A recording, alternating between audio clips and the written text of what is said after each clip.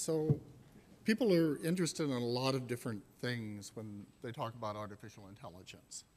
I think probably the most common image people have is they imagine a kind of an analogy to a human. So they imagine something like you see in a science fiction movie of a robot that has an intelligent, has a mind just like a human has a mind, and has motivations like a human has motivations. And I think that's a very interesting thing to study. I don't think it's the thing I'm most interested in. The thing that I'm most interested in is how can we create intelligences that work with human intelligences so that our extended intelligence is much smarter. So basically, something that thinks in a complementary way to the way that we think, and in hopefully a better way. And in fact, an awful lot of the thinking we don't do in an individual brain. We do as groups of people, we do as collaborations, and so on. And we already do it as collaborations with machines, but so far the machines are mostly pretty simple doing statistical analysis. And so I'm interested in what is the potential, particularly in this context of how AI will help us in medicine, of creating a kind of complementary intelligence to human intelligence. And one of the things that we've begun to realize is that intelligence is a lot of different things, but there's sort of two broad categories of intelligence, which we're discovering this in cognitive psychology, we're discovering this in AI, we're discovering this over and over again. And one of them is a kind of a fast thinking. In fact, actually, Danny Kahneman just wrote a book called Think Fast, Think Slow, sort of rediscovering this in the area of behavioral economics. But it's something that's been discovered many times in other areas. But I think his think fast, think slow is a good way of describing it. So the fast thinking is the kind of thinking we do when we recognize a face. It seems effortless. It's almost instantaneous.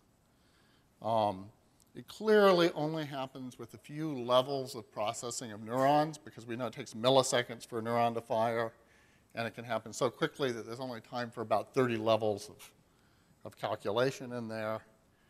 And so it's a flash decision. It's often inaccurate. It might see a school bus as an ostrich. It's a sort of statistical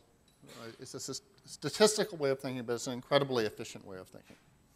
And in fact, it is literally kind of like statistics, in the sense that really what we do in statistics is we look for simple things that we can add up. And we try to transform big data sets into numbers so that those things add up into nice piles. So all these drawings that you've seen, for example, in the last section, the maps of microbiomes. Those were easy to visualize because a computer had remapped that complicated data sort of into a space in which we do a very simple, flash, easy, fast-thinking separation. And that's essentially what most of statistics is about. And it's actually most of what machine learning is about. If you hear about deep learning, deep neural networks, it's effectively automated ways of doing something a lot like what a statistician does, which is look for ways of remapping the data, finding intermediate ways of aggregating the data so that it has features, so that that kind of fast separation thinking can work on it. It's a little bit like the kind of what we do when we visualize data. We find a good way of visualizing the data that shows the 3 different clusters or something like that. In effect, we have ways of machine learning where one layer of the network sort of pre-visualizes the data for the next layer of the network. And maybe we have a couple of steps of that where each layer kind of learns a way of making the problem a little easier for the next layer. And an awful lot of the developments that you've seen in AI, of things like how it's gotten much better at speech recognition or face recognition, things like that, use these kind of statistical techniques, these sort of fast thinking techniques, these connectionist learning techniques. And in fact, in some sense, we're already very much augmenting our intelligence when we use computers to do big data analysis and so on. So a lot of the work that you saw presented this morning was using computers to do that level of interpretation, to translate the data into something that we could do fast thinking on. Now, there's also a completely different kind of thinking that we do, which is the slow thinking. And the slow thinking is the kind of thinking we do when we tell a story. We try to break things up into a chain of causes and effects. And it has certain characters, and they play certain roles in it. And that's kind of, so that's the kind of thinking we do, for instance, if you see a pathway published in Nature that says this causes that. It's kind of a little story about how this thing works. And a chain of reasoning, if you will. And it takes a lot longer to think about stories like that, to explain them, to sort of reason through the consequences of it. But they're able to do a different kind of reasoning. I remember for a long time, I just recently, last week, I was in Singapore, and I visited Sidney Brenner. And for a long time, anytime I read about a gene in the literature or something like that, I could just call up Sidney Brenner and say, hey, Sidney, tell me about this gene. And he would tell me a story. He would tell me, well, it's thought to cause this, it's regulated by that, the people that did the experiment didn't actually do such a great job of proving this. And he would have like a whole series of stories around the gene that linked it to all these other genes.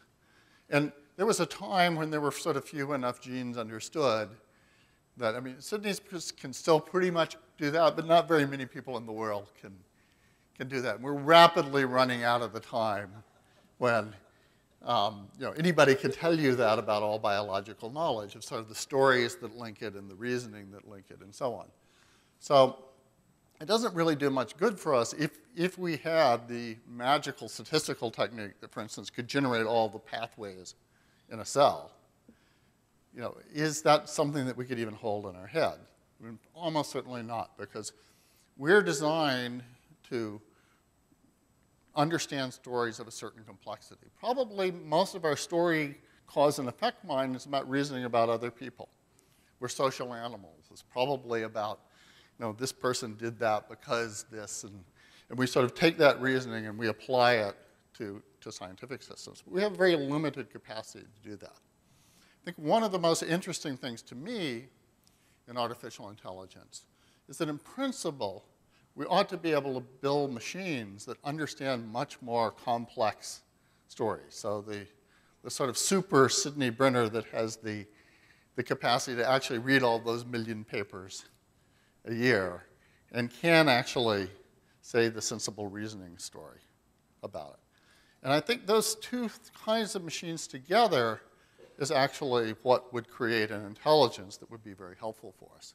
So for instance, you just saw the example of humans being beat in Go for the first time, champion-level humans.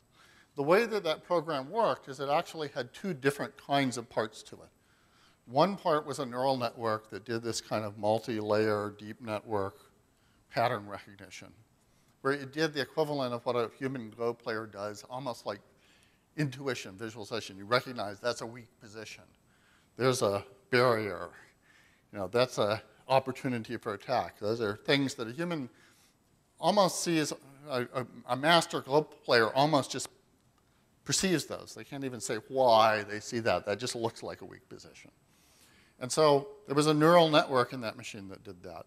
But then there was also something that was much more like a storyteller that reasoned about the future, that said, well, if I do this, then the opponent will do that. And then I could do that, and sort of thinks through that sort of slow, logical reasoning, and did some planning in that. And it was the combination of those two things that, in fact, mastered Go. And I think what's going to happen in using AI in biology is we're going to have to combine those two kinds of things. And I think mostly we've been concentrating on the first thing. We've been mostly looking for kind of data mining, helping us with the statistics kind of thing. But I think we're going to have another generation where we get these kind of master storytellers. And hopefully they will help us reason about these things that are literally too complicated for us unaided humans to understand. Thank you.